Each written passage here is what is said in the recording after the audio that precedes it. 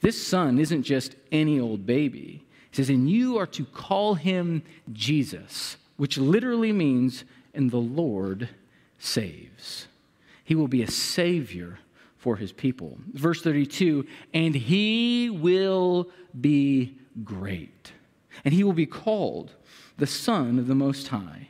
And the Lord God will give him the throne of his father David, which is a wildly significant reference. It's the second time that David is mentioned in these few verses, and it's a callback to King David, who is known to be the model king of all the kings in Israel in their history. Because there's a long list of really bad kings, and then there's David, who is said to be a man after God's own heart, and this baby comes from his line and will be a king like David, an even better king.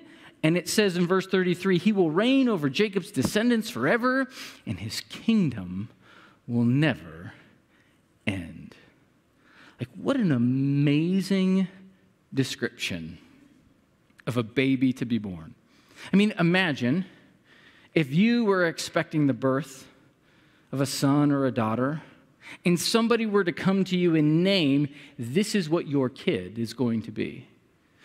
One day, your firstborn will be the President of the United States of America. That would be like mind-blowing. I mean, a lot of times raising kids is like, will they ever learn to make their bed when they're an adult? Like, really? But to have, they will be the President of the United States.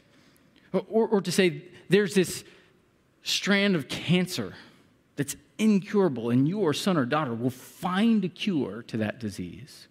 Or in about 50 years' time, the entire global economy will be on the brink of collapse, but your son or daughter will find an economic strategy to revitalize the entire world. Your son or daughter will bring peace to everybody.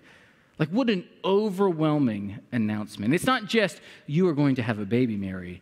This baby is going to be a baby far greater than any other baby that has been born.